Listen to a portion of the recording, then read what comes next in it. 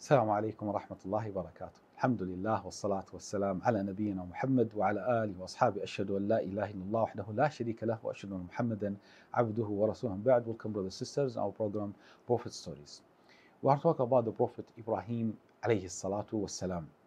And subhanallah, when you read the verses in the Quran about Ibrahim alayhi salatu wassalam, you can gain a lot of information about Ibrahim and benefits from this story and great Prophet alayhi salatu wasalam.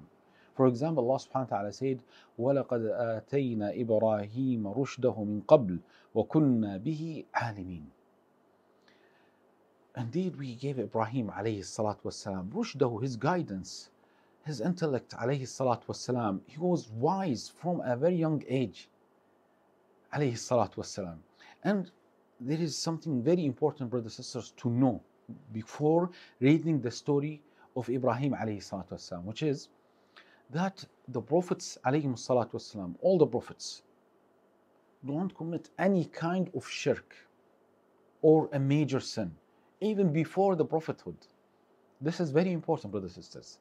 I mean, our Prophet Muhammad sallallahu alayhi wasallam, when you read his biography, you will not find that he did something wrong, I mean as a shirk, as a major mistake, before his prophethood, before the age of 40.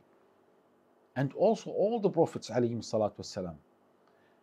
Why I'm mentioning this important point? Because sometimes you come across something in the Quran or something in the hadith of Rasulullah sallallahu alaihi wasallam about the prophets. So maybe it comes to your mind that this prophet was doing this mistake or that major sin, and this is totally wrong. So now when you come to the story of Ibrahim alayhi salatu wasalam, when he was a young man, or was an adult, or almost an adult, maybe his age was 12, 10, something like this, he started to discuss his people about worshipping other than Allah subhanahu wa ta'ala.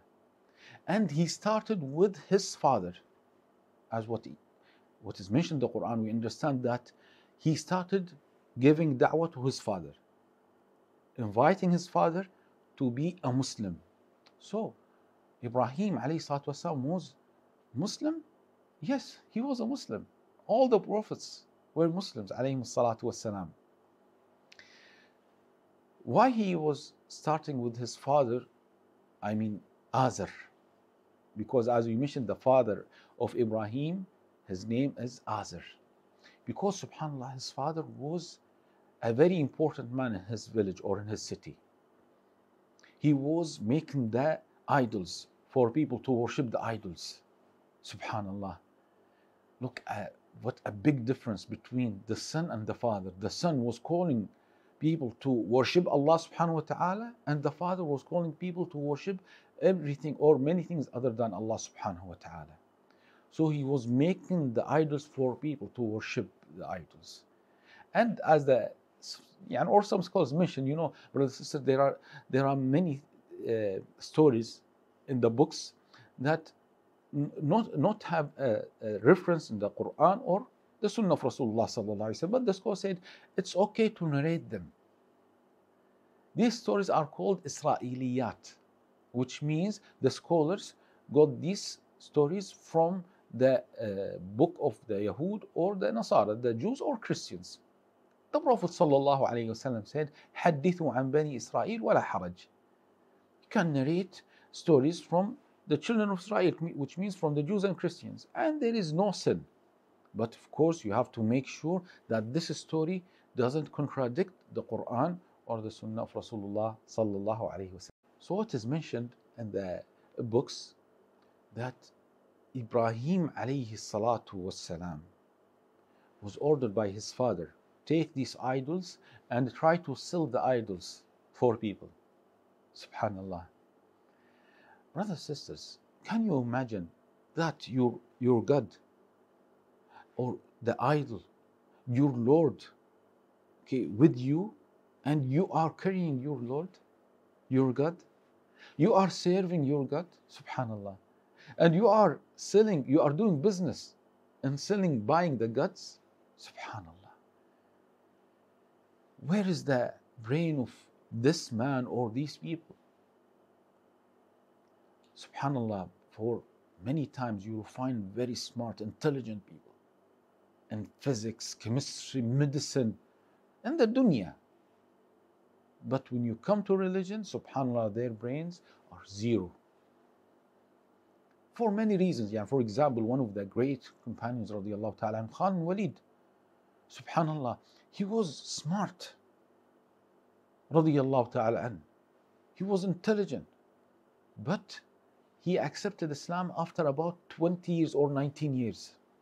So when people asked him, they asked Khalid, radiallahu ta'ala, why you accepted Islam very late? And you are one of the great people of Quraysh. You are not a simple man. You are a great man. Smart. He said, because I was not using my mind. I was following those who are greater than me, older than me. Subhanallah. So this is one of the problems, brothers and sisters, that the man is not using what Allah subhanahu wa ta'ala gave him. Allah subhanahu wa ta'ala said in the Quran, وَلَقَدْ كَرَّمْنَا بَنِي آدَمَ. We honored children of Adam. And we gave them, the scholars say, which means that we gave them many things not found in the other creatures or the other things like the animals, subhanallah. But the problem when the man is not using his brain, his intellect, then he will be like the others, subhanallah. So Ibrahim alayhi salatu wasalam was sent by his father, go to the market and sell these idols. So the scholar said that Ibrahim alayhi salatu wasalam was going here and there selling the gods or the idols of his father. And he was saying, who likes to buy what a thing cannot harm him and also cannot benefit him? Subhanallah. Who likes to buy something which is useless? Brothers, sisters, do you like you go to the supermarket and you buy something useless? Nothing, yeah, you cannot eat, you cannot drink, you cannot dress. Of course, we will not buy anything like that. And if you pay money for that, 1 dinar, 10 dinar, then people will accuse you, you are crazy. You are wasting your time. So the same thing, you are wasting your religion when you buy this idol, subhanallah. So his father got angry with his son Ibrahim alayhi salatu wasalam. Why you are saying this for my Lord, for our gods, you should respect, subhanallah. He is contradicting himself. You want me to respect your God and you are selling your God? And you are making them, you are protecting them. The God should protect people. The God should protect the worshippers, not the opposite. But this is the shaitan. When he controls the minds of the human being, they will follow the shaitan and they will forget Allah subhanahu wa ta'ala. Brothers and sisters, I'm going to stop now and inshallah continue tomorrow. Assalamu alaikum rahmatullahi wa barakatuh.